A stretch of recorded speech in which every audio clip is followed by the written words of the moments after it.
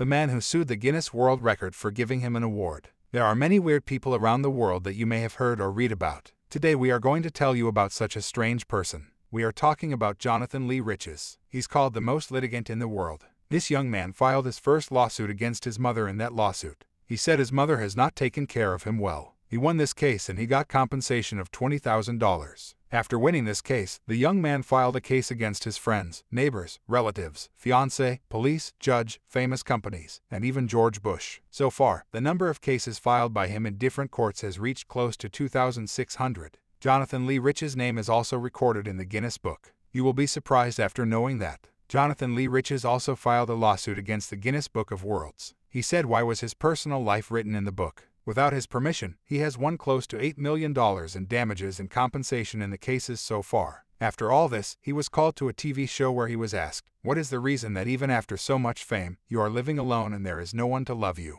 He started laughing and then got up from the TV show. After that, the young man also sued the TV channel for his dishonor. He then received compensation of $50,000. Follow for more.